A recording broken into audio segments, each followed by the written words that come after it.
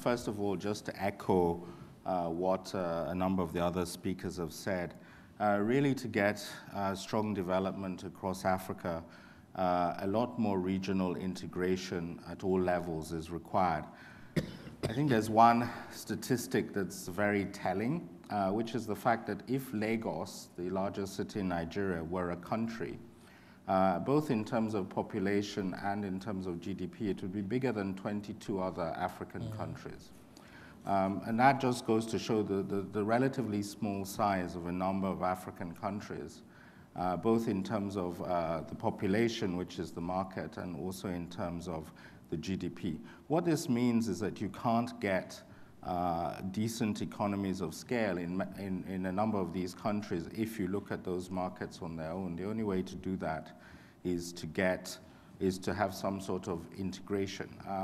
Just to take an example, if you have a small country, and just at random, I'll just say Equatorial Guinea, which has a population of 400,000 people, but actually produces a lot of gas, technically they could be very efficient in terms of generating power. But that country is not going to be able to use all the power. The only way they could do that is by selling it across borders.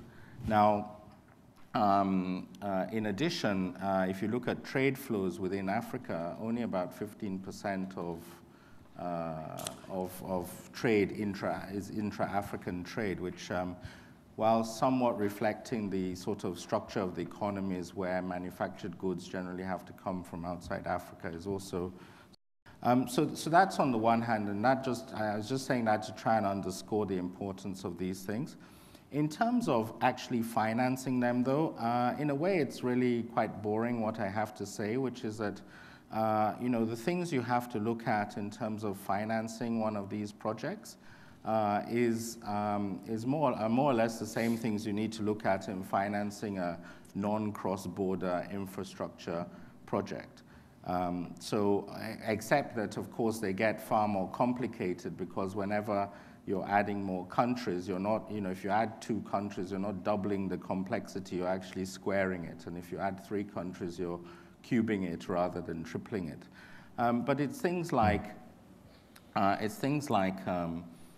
regulatory environment. So most infrastructure obviously is highly regulated in one way or the other. There's a lot of permitting that's necessary. It can be quite complicated. When you're dealing with 2 or 3 or more countries, each of which has its own requirements, then that just gets extremely difficult. In terms of market, you have to look at the market and the sizing and who's going to be doing the offtake. Again, you need to look at each market with its own sort of peculiarities. So these are things that you would generally look at in a regular project. As Bruno mentioned, we and DEG and some other institutions finance the main one, fiber optic cable, which is a cable that runs from Portugal down the west coast of Africa to Lagos. It's increased the capacity in that route by about 10-fold. And was completed, exactly on time and to budget, which is somewhat unusual in Africa. Not just in Africa, actually, in most places that you're looking at infrastructure projects. What was the real differentiating factor between these guys and some of the other people who've been looking at similar projects? And again, it's not something new. It's been alluded to by at least 2 of the other 3 speakers. It's really attention to detail.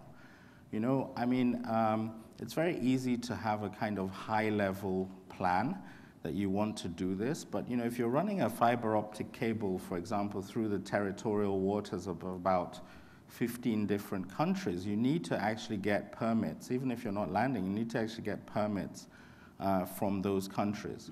And you can imagine getting a permit from one government and then multiplying that by 15 times. This is a humongous project management job in and of itself. And, making sure that all those details are adhered to and doing it properly is very important. And as a financier, you also need to check this, because the worst thing that can happen is that your ship is laying the fiber, and then it gets to country X, and then it's like suddenly, you don't have the right permit here, because the ship can't actually just hang around waiting for a week while you do it. So I think that's very important. I could go on, but I won't. In terms of what can be done to sort of foster these projects, I would make 2 points. And again, these are things that have been alluded to by previous speakers. Generally, if you look at successful cross-border projects in Africa, they have been done by the private sector. They have been done to suit real commercial needs. And I'm thinking about things like the Chad-Cameroon pipeline, the West Africa gas pipeline, the main one cable.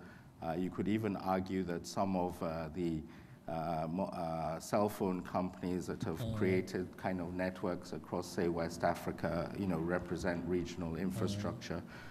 They've all been done to meet real commercial needs. Now, and I think that one important point is really to try as much as possible to take the politics out of this, to take the egos, if you like, out of this, to really focus on what is commercially needed. One obvious way of testing this is by trying to structure these projects as private sector projects where the agencies or the governments are really working as catalysts to facilitate this, as opposed to doing the projects themselves, which often tends to be a tendency in the countries we see. Doing business in Africa, you can't afford to be without Africa Investor.